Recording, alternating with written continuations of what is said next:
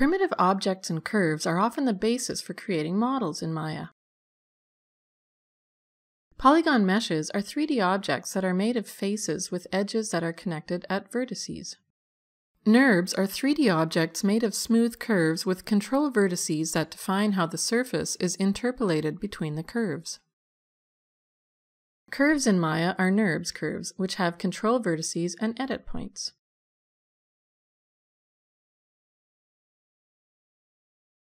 The easiest way to create a primitive is to click an icon on a shelf, such as the pipe icon on the polygons shelf. Doing this creates the primitive at the scene's origin using the default values. You can do the same thing with NURBS primitives on the curves and surfaces shelf.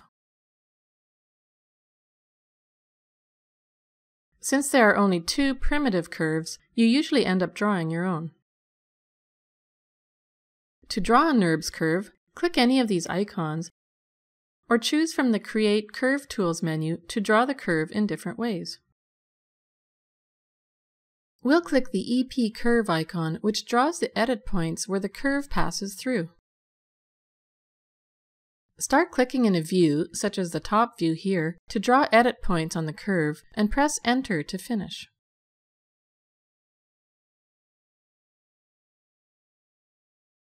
If you want to make a custom-sized primitive object, turn on Interactive Creation in the Create Primitives menu.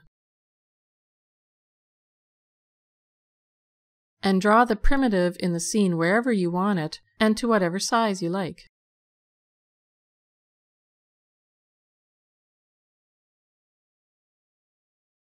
You can also press Shift while dragging to grow the object from its base, which keeps it on the grid. Let's go back to the default mode with no interactive drawing. Another way to create a custom primitive is to open the Creative Primitives menu for either NURBS or polygons, choose the object you want, and then click the Options box beside it. Here you can set the default values that are used when you create a primitive, such as the radius and height, and whether to round the top and bottom edges. The next time you click the pipe icon, it will use these values. To go back to the default values, choose Edit Reset Settings, as you do for all option boxes in Maya.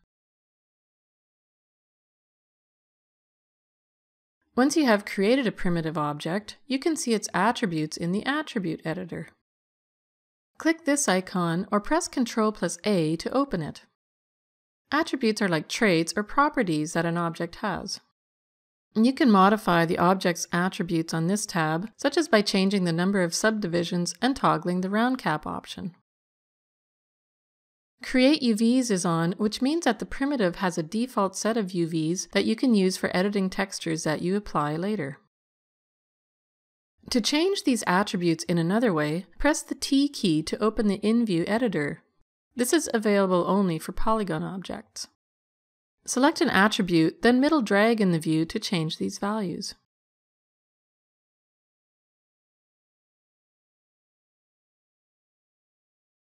Click the corner to open a menu and choose which attributes you want to show in the InView editor. When you're done editing, select another tool. The attributes on this tab and in the InView editor are the creation attributes, the same that you saw in the options box when we created the primitive. Now you can start modeling with this polygon primitive in any way you want. You can use any of the sculpting tools on the shelf, use the commands in the Edit Mesh, Mesh, and Mesh Tools menus, or open the Modeling Toolkit, where you'll find many tools for polygon modeling. Click a component icon, such as faces, and select some components. Here we press the Shift key while double-clicking to select a face loop.